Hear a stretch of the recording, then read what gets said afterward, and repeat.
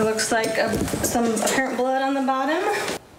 This may look like a scene from your favorite crime drama, but this is real-life training for crime scene investigators right here in the Metro. And today, they took us through what they do from start to finish. In a story you'll only see on KCPD 41, reporter Emma James got an in-depth look at the process with the Kansas City, Missouri Police Department.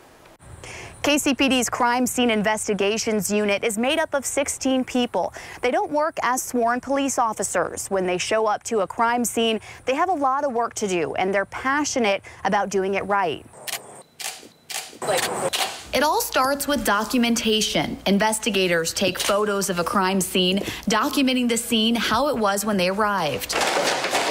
After that, investigators process the evidence, whether it's collecting fingerprints and blood or finding out the trajectory of a bullet. It's like 3.7 upwards. It's a long and meticulous process. It's time consuming, and it's time consuming because of the nature of the work, but it's time consuming too because we want to do it right.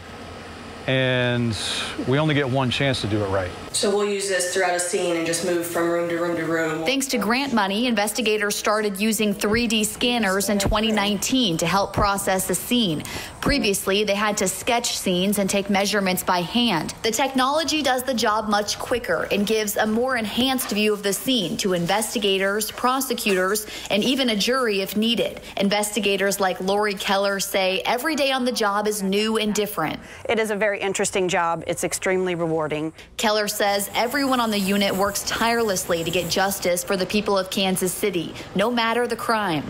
We have people who have lost loved ones, or, it could be, that their home got burglarized. And these are all very important and traumatic situations that happen to people. After a scene is processed, evidence goes back to the lab where it's preserved. The detailed work done now is crucial for the future when that important evidence could be needed at any time. The other side of the couch. In Kansas City, Emma James, KSHB 41 News.